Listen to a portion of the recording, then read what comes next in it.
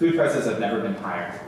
When we look at the United Nations Food and Agricultural Organization, it shows that since mid-century, we've never seen higher food prices.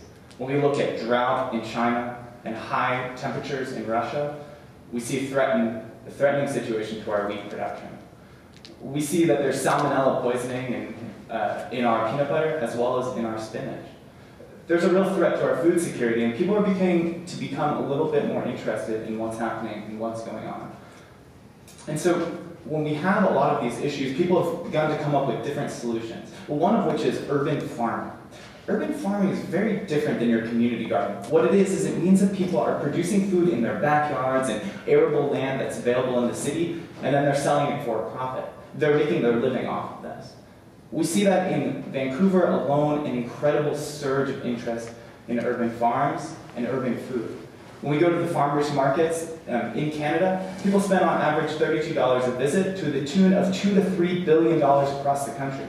People want to know where their food comes from, who their farmers are, and urban farmers are beginning to take part of this as a way of delivering that service. In Vancouver alone, there are 15 urban farmers. 15 urban farmers that provide a variety of services, whether that's through markets or through a program called a CSA, which is Community-Sponsored Agriculture.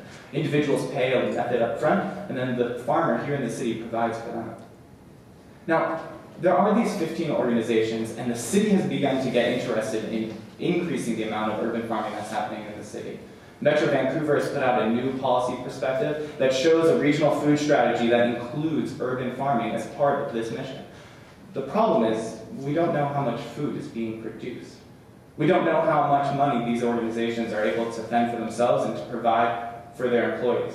We don't know how many hours they work or how many jobs they provide. And if we want this to be a real part of our food system strategy, we have to begin to quantify some of these important metrics so we can understand more about what urban farming is in Vancouver and if it provides a real solution to some of the immense issues that are facing our food systems.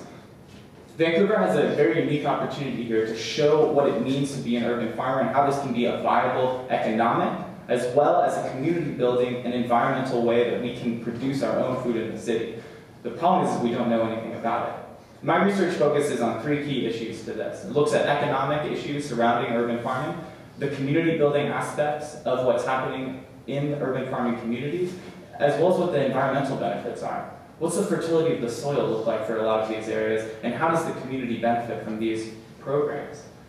I'm looking at that through the coming season, and I'm excited to begin interviews. I just got my BRED application completed, and this summer we'll begin to see some of those metrics and to understand what's happening in Veggie Vancouver. Thank you.